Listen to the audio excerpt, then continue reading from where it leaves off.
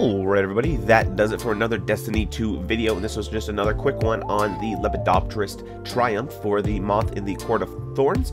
Now if you're on defense day, as you can see, you just spawn in and you just turn right there and go to the dark kind of red room, and it's right there on the statue. If you are on attack day, you just have to play through the mission until you get to this point of the map, and then you just go into this room and it's right there. So either day you can do it, you can't do it in patrol, and that'll do it. Nice, short and sweet. I hope you guys enjoyed the video. If you did, it'd be absolutely wonderful if you could hit that like button, and please do consider subscribing to the channel for more content in the future. And until next time, have yourselves an absolutely wonderful day, and as always, stay hydrated, as hydration is key.